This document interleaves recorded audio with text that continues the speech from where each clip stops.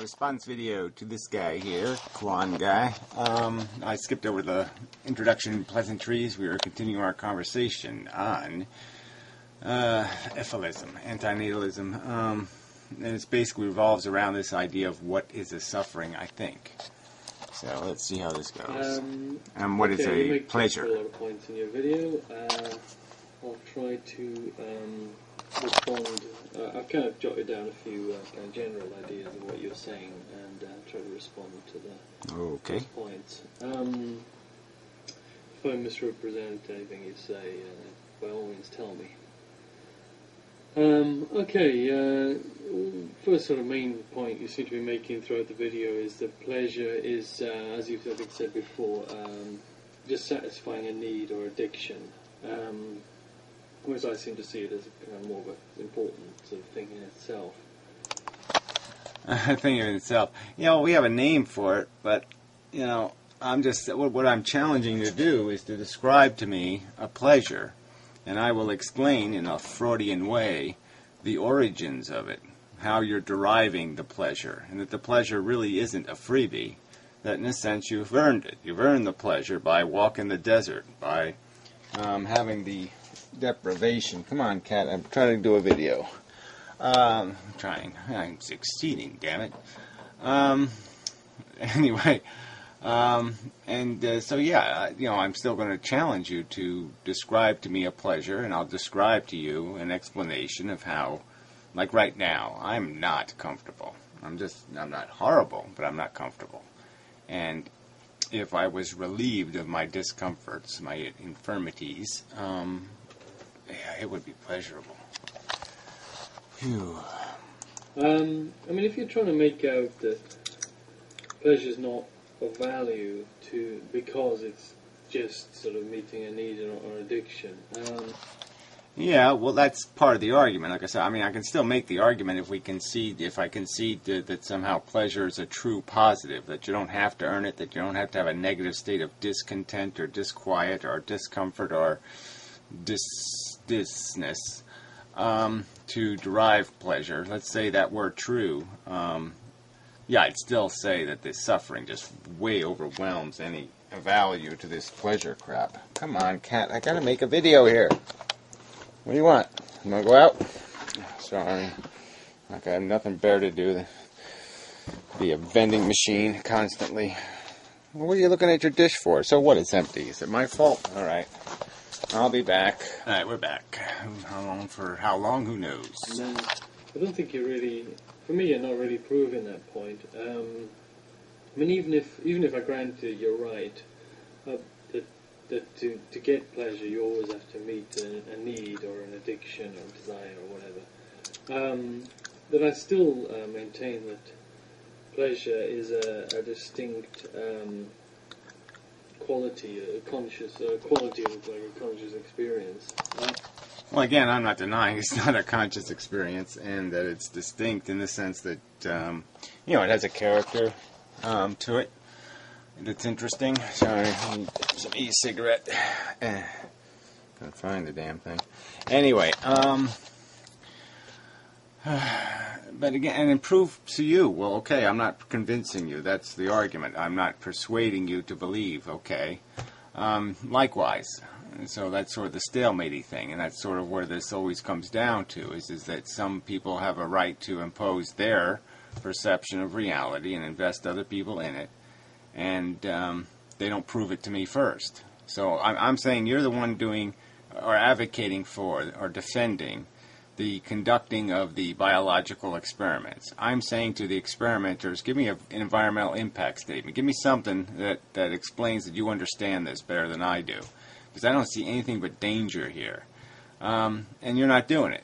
I mean, I'm not the one who needs to do the convincing. I'm not the one doing the experiments. I'm not Dr. Frankenstein with the laboratory and the whole bullshit saying the game is worth playing. So I think it's the people who are playing the game who should be doing the convincing. Wouldn't that be fair? I'm not the aggressor here. I'm the defender. There's still something about having a pleasurable experience that is different to anything else you experience. I mean, if you've never had pleasure full experiences. And one day you did for the first time, pardon me. Then you'd say, "Wow, I just had something. There was just something different about that experience. There's something amazing." Yeah, well, amazing. Yeah. So it's just the same old jargon, though. But explain to me the experience. Okay, I mean, most of our, the experiences, we can go down a list, and they're all going to be this subjective crap, basically. And I'm going to call it crap. Most of it's crap. Ugh, sorry. This thing working. So there's nothing brilliant in it. There's only this. Oh, that was brilliant. Oh, that was good. Overheated a little low. Anyway, sorry. I'm just not really. I don't have things together today. It's a tough day. So where was I? Yeah, so I could go. We could talk about the joy of when your dog licks your face. Ew. The parade, right? Oh, the Mets won the World Series. Some sort of bullshit. And it's all that. It's bullshit. Or, paradise, in the dashboard light kind of thing. Which is definitely a pleasure. I'm certainly, certainly meant something to me in my life. So I'm not discounting it. I'm just saying that I did earn it, though. It was the waiting and the years of longing and desire and all that kind of crap that makes it worth it. And once you're satiated, once you've got a full belly and everything's done, you don't need for anything, and you're not going to work for it anymore. That's just the truth. All right, I'll let you talk for a bit. Yeah, it's happened to me. Something new. So I think it is a distinct sort of phenomenon. And also, morally, I don't, value-wise or whatever, I don't see why I can't sort of attach value to those kinds of experiences, even if it is meeting a need.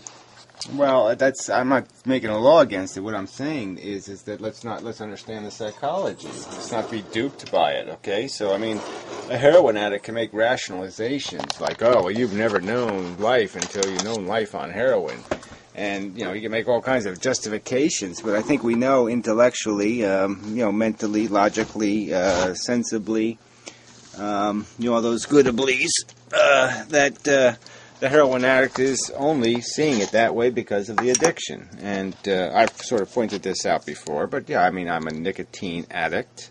I enjoy nicotine, but I only do so because of the addiction, because I become disquieted, uncomfortable, this something or other. If I don't get my little bit of nicotine now and then, I get uncomfortable.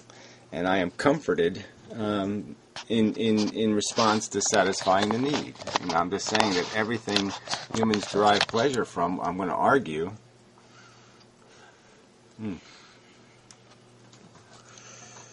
Ugh, sorry.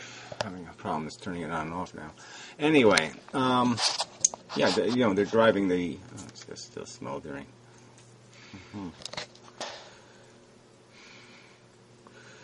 Should be off. Well, I'll make sure it's off. Anyway. Yeah, this one's lasted a long time. I don't know how this one hasn't gotten burned up, as I've fried it to pieces. I melted the tape right off of it. Anyway. So, play some more. Yeah, just shut up, Gary. Spacebar used to work. Doesn't work anymore. Well, that's a bummer. Ugh. There could be failed to be met, or is it a risk, or whatever. I mean, if I thought smoking would give you more pleasure in your life than pain, overall, including all the repercussions of it, then I'd advise you to get that addiction. It seems to be an addiction worth having. Okay, in your point about whether... Okay, an addiction worth having. So you're just in trouble right there, in my opinion. Because, you're just saying that it's okay to, create the wound and bandage the wound. Create the itch, scratch the itch. Create the hunger, satisfy the hunger. and as if there's accomplishment intrinsically in this behavior. And I'm arguing basically that there's no intrinsic function in this. It's stupid. It's make a mess and then clean up the mess. You're better off never to have been. You're better off never to have mess made. You're better off never to have needed the need. Okay, we don't, this again, I'm going back to this phrase that people don't want to mess with, but there's no need to create the need. And the need is entirely a perceptual thing, okay? The Cheeto has no intrinsic value. The crawly things on Earth has no intrinsic value. We value it because we anthropomorphize on top of it, and we make it means something more than it really is, because we've given it a whole dignity and a whole survival story and a whole narrative, and said, that must go on, endeavor to persevere, and stoically, or in all these different manners through some sort of philosophical crapola. But the bottom line is we generate the need for its existence. It doesn't need to exist by some rational definition. So if there were no brains on Earth contemplating the value of life being on Earth, the life being on Earth would serve no function. It would not be a purposeful adventure. It would be just opening a huge risk door for no reason, no good reason whatsoever. Pleasure is always meeting a need. I actually don't actually agree with you. I think that my hunch is that pleasure is actually just this state that could be attained in a mind without it really being a need, or something that there would be a withdrawal effect if you didn't have it. Well, that'd be an interesting thing to prove, I guess, one way or another. I mean, they really haven't done too much. They haven't had too much success with this sustainable comfort thing. Even in rats and other animals experimentally, the orgasm wears off. They can give them a little lever to hit to make them happy, but there's a point where it doesn't make them happy. So I think there is a point where your physical body does have to be in some sort of state of deprivation for you to get that rush, that feeling of release. It's like you have to have a pimple to pop the pimple kind of scenario, and it's just the way it is. You can't, if I just push on skin, it doesn't do anything. I don't get any, got rid of that pus thing. So I think you really have to create the pressure before you can open the valve and let the pleasure fly out. But I think because we've always been stuck with being humans, we're used to the kind of psychological setup we have, where pleasure is pretty much always a reward for something kind of to promote our genes, or something similar to something in the evolutionary past that would have promoted our genes. And we're used to, like, our psychology doing bad things to us when we stop having pleasure. I think that we're wired to always have a kind of withdrawal effect when the stimulus of the pleasure is taken away. But yeah, who knows? I don't think we're necessarily wired for it. I just think it's the desire mechanism are basically crude. It's the hunger thing, the sex thing, and then the sex thing gets complicated, and the food thing even, by this alpha thing, by this ego thing. So these are the three forces of desire that are that keep us in the game. And there's not much to it. I think in the future we could create an artificial intelligence that, to make a crude example, is we could get a machine that's not attached to anything in the outside world, that just thinks a happy thought and just get it on repeat, just to repeat this happy thought. That would be a machine that would be happy all the time. And whatever. Look, I just don't think that goes anywhere as a... I'm sorry, it's kind of a dumb argument. It's not smart. It's not scientifically coherent. Feeling machine, that's a big one, fella. Okay, thinking machine is one thing. Logic processor, that's one thing. You're going to create something that can feel happy? We don't anywhere near doing that yet. I wouldn't describe it as a need or a desire. It's just having this pleasant thought. You might think it's having a need or not, I don't know. But my hunch is you could... Well, yeah, I know. I just think it's a crappy hunch. My hunch is that if you create this feeling machine, that you're going to create it out of something very crude, and you're going to create it out of ouch. You're going to create it out of a negative force. You're going to pull the Darth Vader force out of nowhere and pose it on something. You're going to Frankenstein this poor thing, this machine, and you're going to let it know what it is to suffer. And then you're going to know what it is to see the light. So you're going to throw it in a dungeon, and so it can crawl out of the dungeon. And in my opinion, to create this, even the creation of this thing, will be a crime against this thing, because you will have to make it dark before you can make it see any light.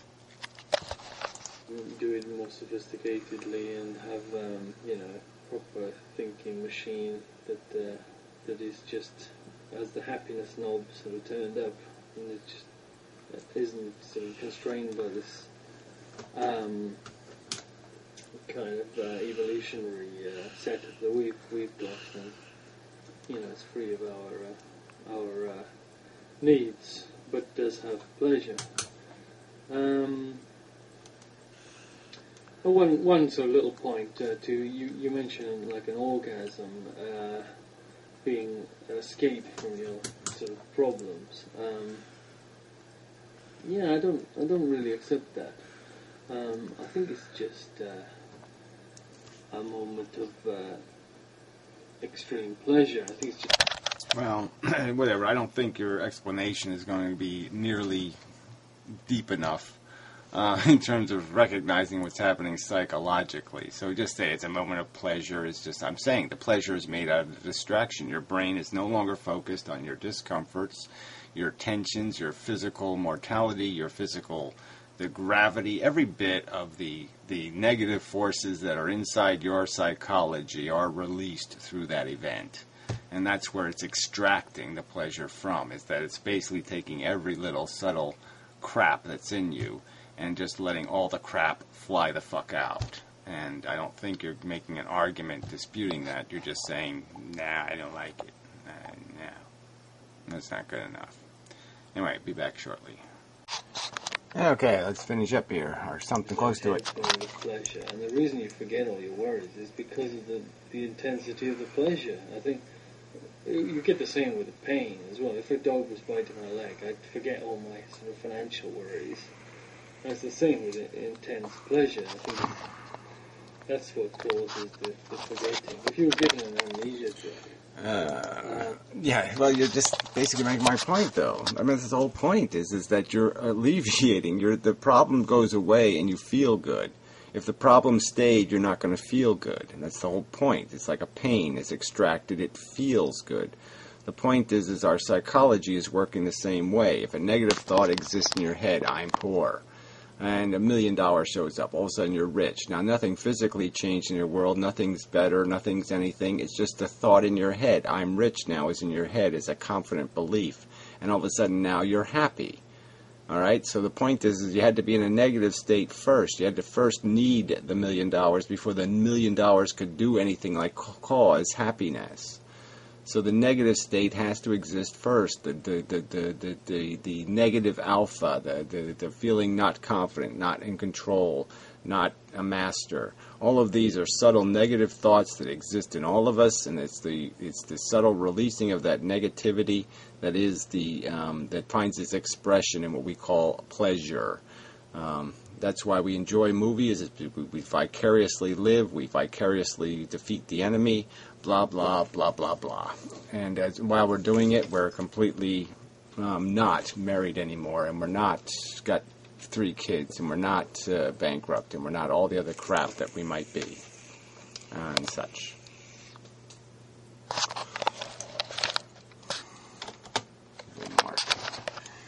Film me YouTube, I guess. If you forgot everything about your life, then you would just sit there confused, like wondering where you were. You wouldn't experience some sort of massive orgasmic pleasure.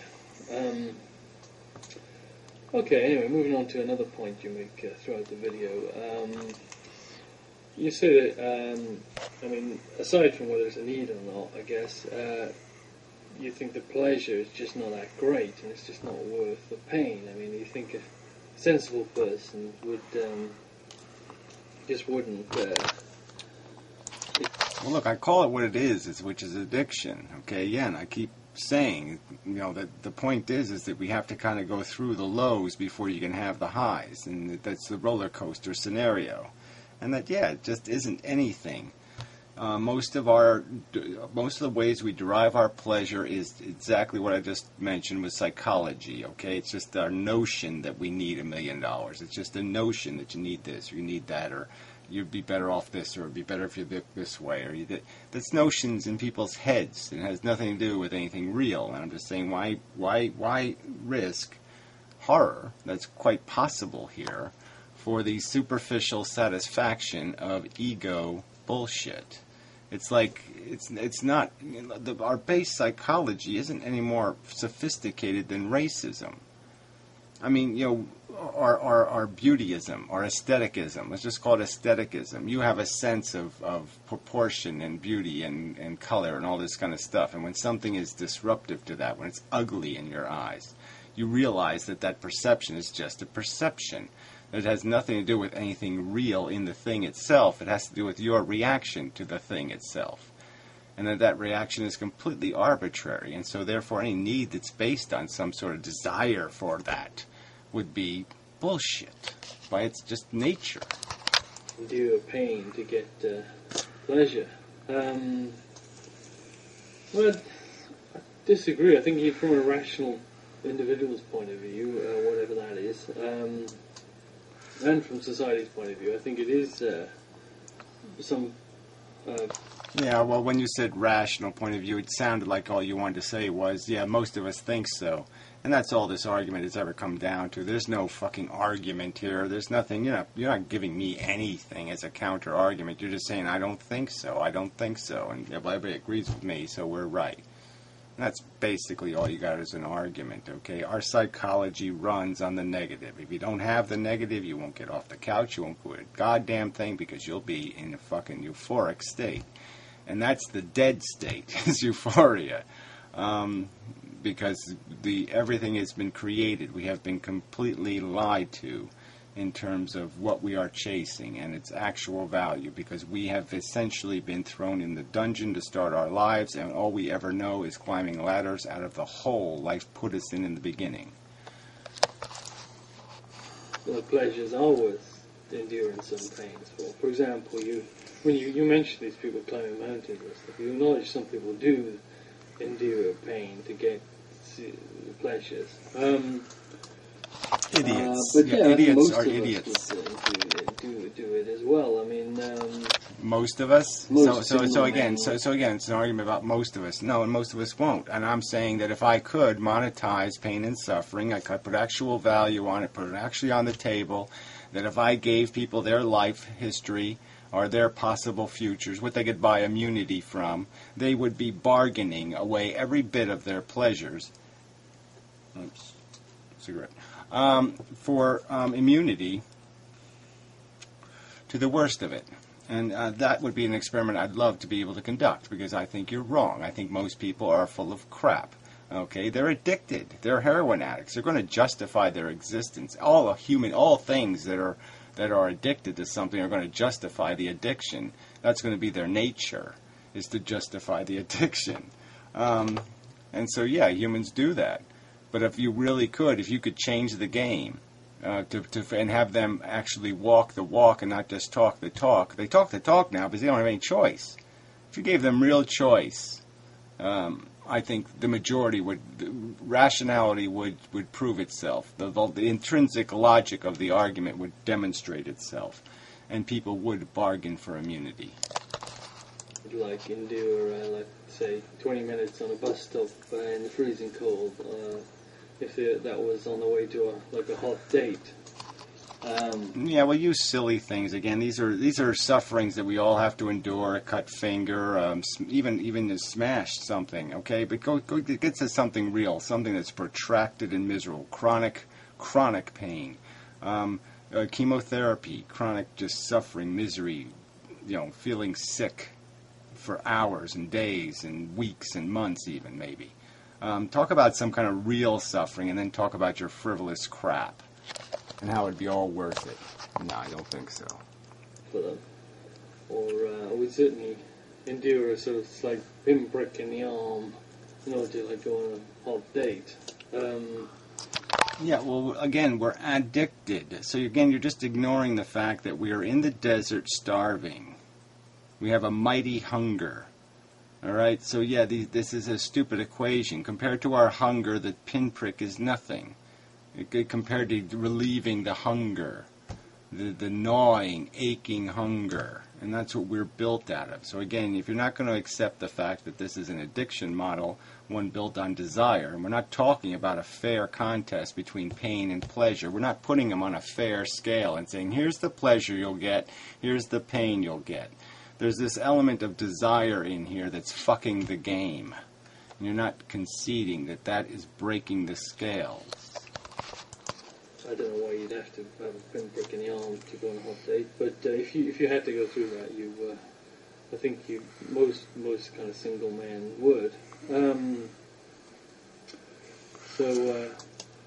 Yeah, you mentioned. Well, you'd have to qualify it for me nowadays.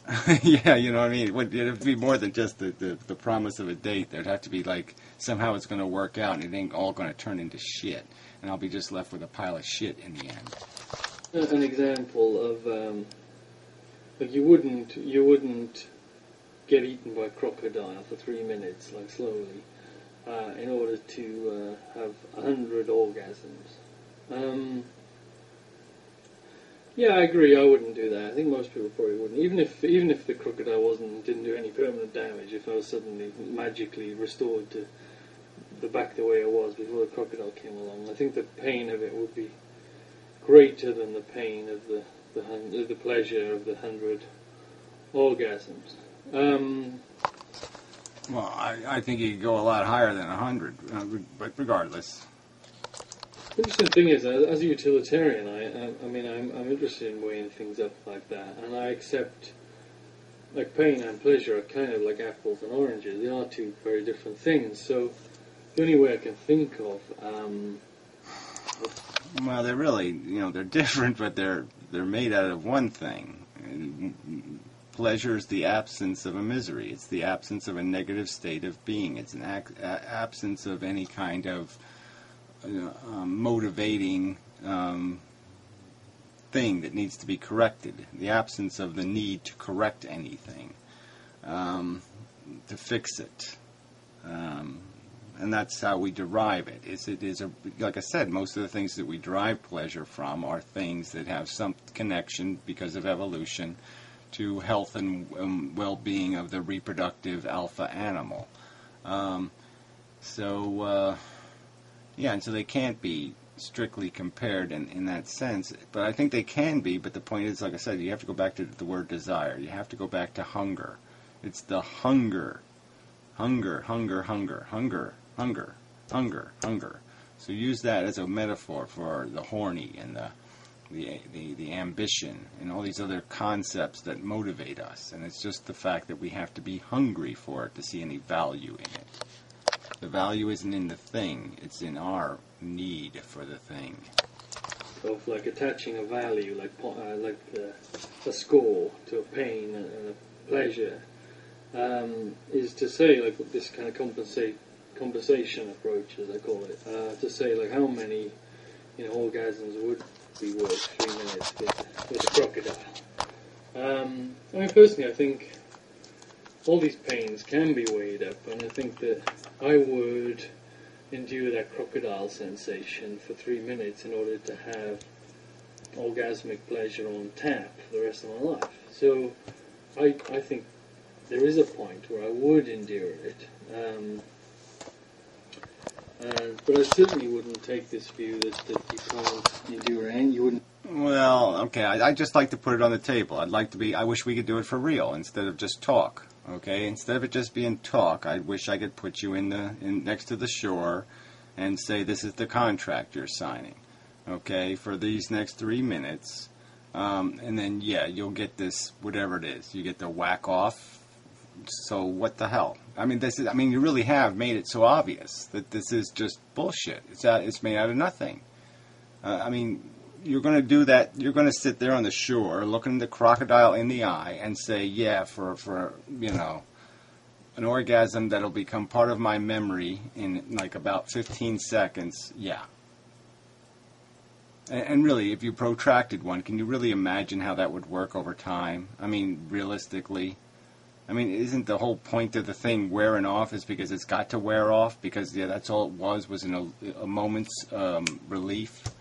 And that it's almost be impossible to maintain that for any protracted amount of time. And even if you did maintain it, that's the trick of it. It's almost your sense of time is broken in that moment anyway. So you won't even 10 hours will be 10 minutes anyway because your sense of time is so distorted. But anyway, I just don't buy it. I don't buy you looking in the eyes of that crocodile and saying, "Oh yeah, I'll go for it." I don't think so. Endure any pain. I would certainly endure a pinprick for a lot of small pleasures. I don't see anything wrong with, from an individual point of view, kind of selfish point of view, or rational point of view, or whatever you want to call it, or from a society's point of view. I don't see anything wrong with enduring some pain. Oh, you don't see, look, that's not the subject. The subject is you have a right to use your balance of equation, the equation you're just basically pulling out of your ass as you're demonstrating here, right? I mean, this is just, you're just saying, "I just think so. It's my impression." That's good enough for somebody to impose it on somebody else, to say they know it's worth living, they know it's worth getting eaten by the crocodile for the stupid frivolous orgasm, for the jelly beans, for the I successfully, whatever, drew a smiley face on asphalt and it made me go ha ha ha. Now somebody's just going to tell me on this jackass planet that makes them happy, that's worth getting eaten by a crocodile for. And I'm going to say, "Are you fucking out of your goddamn mind?" And that would be just fine if they weren't imposing it, their judgment on somebody else. So the subject of antinatalism is, you have it in the goddamn title, is should goddamn people have a goddamn right to shove it down other people's goddamn throat when they have nothing? They have this ambiguous statement, "I generally think so." Well, that's not fucking good enough to shove it down somebody else's throat. That's not fucking good enough to sign the contract for somebody else and throw them into the fucking crocodile's mouth. Fuck. I don't think there should be kind of prohibition on that, but more of that in a minute. Okay, also in the video you repeat this point that you think there are more pains than pleasures in the world, or in my life, you specifically say there's probably more blights than pleasures in my life. I don't think that's what I said, so regardless, I don't think I said it that way anyway. You got to be a little careful if you're going to paraphrase, to be somewhere in the ballpark. My point is that I'm certainly aware of the fact now, especially, of how superficial my pleasures have been, how trivial and idiotic they were. They were just a thought in my fucking head, and I could just make up the goddamn thought. I didn't have to actually fight the fight to have the good feeling like, "Oh, I won the fight." I could have just fought the fight in my fucking head, said, "I win," and left it at that.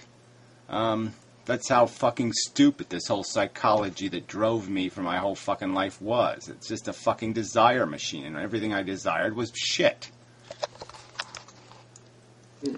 I'm still going with these surveys. Most people say they're like 8 out of 10 for happiness. I don't have much else to go on.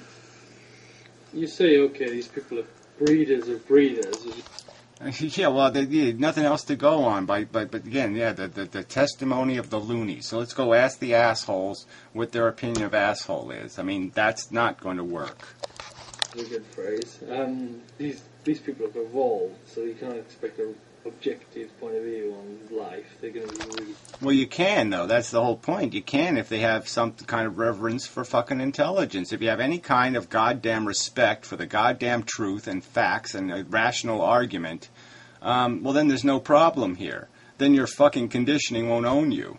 But the people don't have that fundamental thing necessary to a fucking rational conversation or a rational argument, is that they just don't give a fuck about the goddamn truth. They just care to hear the story that makes them feel good. And the story that makes them feel good is somehow their dopey notions of what's beautiful or what's superior or what's, blah, blah, blah, somehow means something. And they don't mean a motherfucking thing. Pro-life. But I think evolution works a bit different to that. I think the way evolution's made us all carry on the species is more by making us like sex and like... Oh, please. Again, this doesn't have anything to do with any kind of modern civilized human being. A modern civilized human being is perfectly capable of separating their reproductivity from their sexual behavior. It really isn't a problem. There's lots of surgeries you can get if you can't handle the simple little procedures you go through to prevent pregnancy. So this argument means absolutely nothing on this subject. If there are people still recklessly reproducing because they had sex, those are called idiots. Those are called fucking morons. And maybe we shouldn't give them the fucking right to raise kids. And I think it's really important to raise children, to look after young humans. So I don't think Mother Nature's necessarily going to make us really positive about our life now. It just, I think it... Well, you sort of missed the point. I wasn't arguing about them genetically being controlled. I was arguing that they're being raised by idiots, by religious nuts, by other kinds of crack philosophy. Those are the people who are breeding. People with a cracked philosophy are the ones who are fucking not separating their sexuality from their reproductivity, or are stupid enough to think there's some point in reproducing. These are the fucking idiots of the planet, and they will be raising children with their same idiocy. And they might have a lower IQ to boot. I mean, there's probably a genetic component to it, but I'm not even arguing the genetic component. I'm arguing the social component. In fact, you could imagine us being really negative on ourselves all the time in order, maybe nature would do that to us in order to spur us on or something, this carrot or the stick kind of thing. But people seem to be saying they're happy overall, and I think it seems more likely that... Yeah, well, again, I don't care much about what they're saying. What I'm saying is if we put it really on the table and they had to actually do it, if you knew exactly what was going to happen, exactly how you were going to die, all this other stuff, I'm saying people would do it different. They'd do their life over. Lots of people would like a do-over.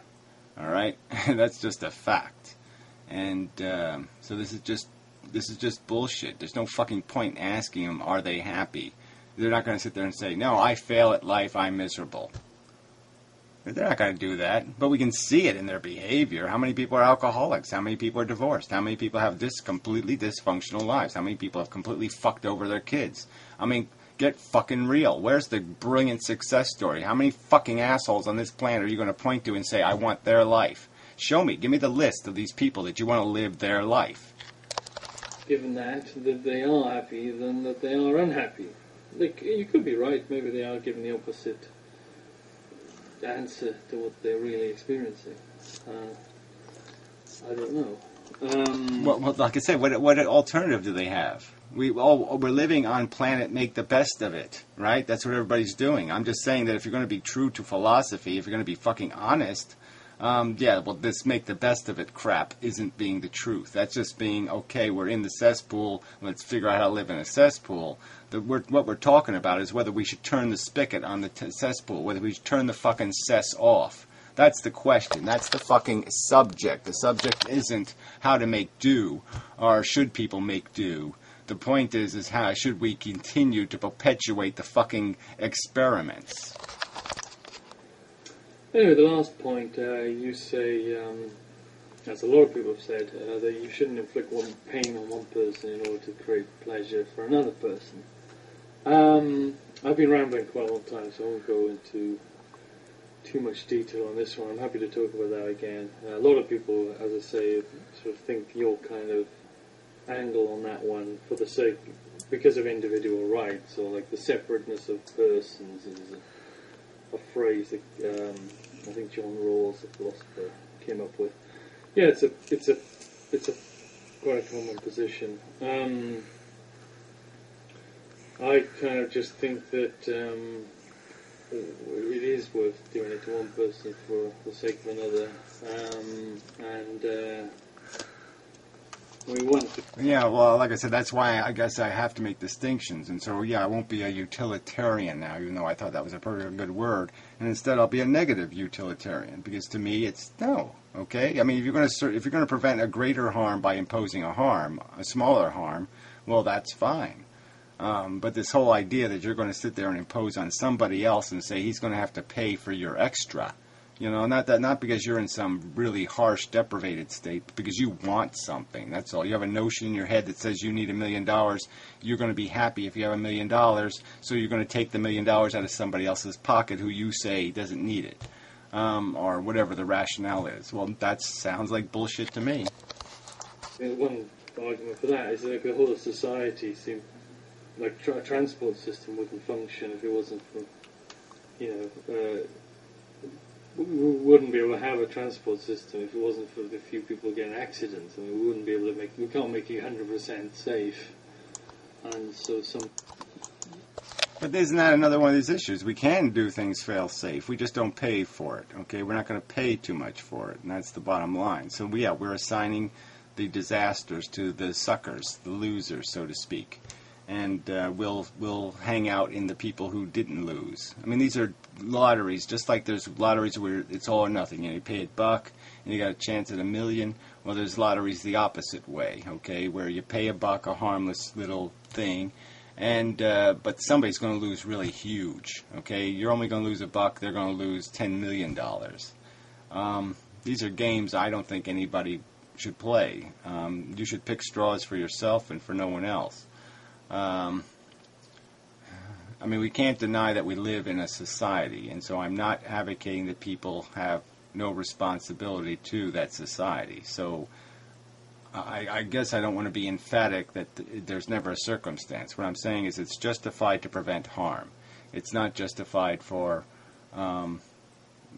superficial pleasure. So, I mean, you don't steal from the rich to buy the poor a yacht. You steal from the rich to give the poor comfort, to get them out of the hard fetters, to get rid of the hard suffering. That's justified. In order to travel around like we do, some people have to be killed or have to be injured. So anybody who thinks you can't inflict any pain on someone for the sake of pleasure. Well, again, I'm going to argue that I don't see how you have a fucking right to play with anybody else, ideally or perfect, but by some sort of fair logic. Why should you draw straws and then hand somebody a short straw and just say tough shit? That sounds bogus to me. So unless they signed up to get your short straw, you haven't got any right to throw it in their hand, in my opinion. You got to throw it into somebody's hand who says, I want it. And that's the catch here. All right? So until you can make this a fair game, you got no business playing the game because these aren't fair rules. If we did this in some other way, this randomness, it wouldn't work in any other kind of sport. Okay? You couldn't have these kind of random rules that all of a sudden you just shoot one of the players. All of a sudden you break one of their legs. You just arbitrarily decide. I mean, this is bullshit. All right, didn't really need to turn the camera off there. Finish up here. To say that we can't hardly do anything really, and especially if you take the pinprick as an example of pain. I mean, it's impossible to live. Well, whatever. I've repeatedly said you can play these games if you want to. I'm not arguing for pinpricks, okay? I'm arguing for the hard misery, hard, brutal horror that is imposed on people. So you want to keep playing pinprick games, go ahead. But it has nothing to do with the reality on planet Earth and nothing to do with any kind of realistic prospect for the reality on planet Earth. So again, it's just sort of a bullshit argument. I mean, obviously, as people who have lived in the dungeons, in the worst deserts, in the fucking cockroach-infested hells, pinpricks are going to be meaningless to human beings who have done a lot more than that, a lot more suffering. You endure probably more getting through the first year of your life than so. I mean, it already becomes irrelevant because you are desensitized just because you are in such a state of want and need and desire and in a state of fear and brutalization and all this other crap. So yeah, it doesn't work on us anymore. But that's only because we are so bludgeoned. We already got a fucking hammer in the middle of our goddamn head, and you're talking about relieving stickiness on the end of our fingers. Yeah, well, the stickiness on the end of our fingers is not going to mean much when we got a hammer still in our fucking head. So when you make a deliriously, perfectly sentient individual who has absolutely no encumbrances, no miseries, well, then that pinprick is going to mean something. But it's not going to mean anything to us with fucking knives and swords and hammers in our fucking head. Without inflicting pain on people. But you, I think you accept that we shouldn't be really existing. We should just end everything, I think. So it's good that you're prepared to, stand by what you believe in, and I think you do take your beliefs to their kind of logical conclusions, as I try to do. Yeah, well, I mean, I didn't really try to do that. I haven't really had to sacrifice anything, because unfortunately, I'm not the one who needs to take responsibility and fix the problem. I'm not the one creating the problem. So quite obviously, there's no threat. I'm not.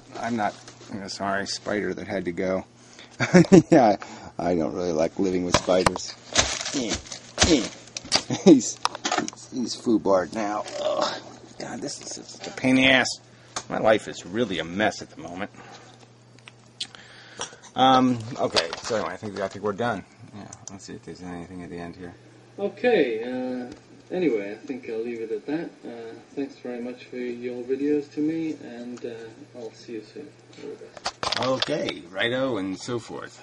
Yeah, we'll see where we go. But yeah, we got a fundamental disagreement on a couple of subjects. Number one, desire, the creation of the deprivation engine, that is the whole illusion.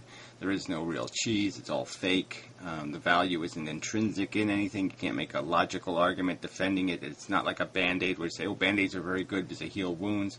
Human beings don't scratch an inch of the universe. They don't satisfy a desire in the universe. They don't do a damn thing in the universe. They only do something for the perceptions in wacky people's heads. And so if you just eliminate the perception, then the need disappears. It's no longer food because there's nothing hungry to eat it. Blah, blah, blah, blah, blah. And that's the safe road. That's the place the logic goes, because you've got nothing to gain. It's a zero-sum game. You're just having a delusion that you're accomplishing something. All you're doing is digging yourself out of a hole the DNA molecule puts you in. All you're doing is digging your way out of a hole that the DNA molecule puts you in. All you're doing is digging your way out of a hole that the DNA molecule puts you in. Yeah, 3 times is probably enough.